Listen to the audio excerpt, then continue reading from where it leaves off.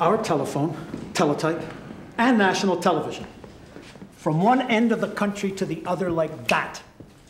4,000 miles of microwave links, instead of thousands of tons of copper wire. Yes, but $50 million, Mr. Eady. Oh, my. They also laughed at my experimental TV 20 years ago. Maybe they were right. But a single system for television and for telephones, that's the future. We're with you, Tom. I don't have the people. You hire students, train them. $20 million more, Tom. Maybe 10? Here. You need a cable car to get all that up there. Cable car. That's great. We'll build a cable car. In just 3 years, Tom Eady would complete the longest microwave network in the world. Hello, this is Montreal. How may I help you? One moment, sir. We'll transfer you to Vancouver.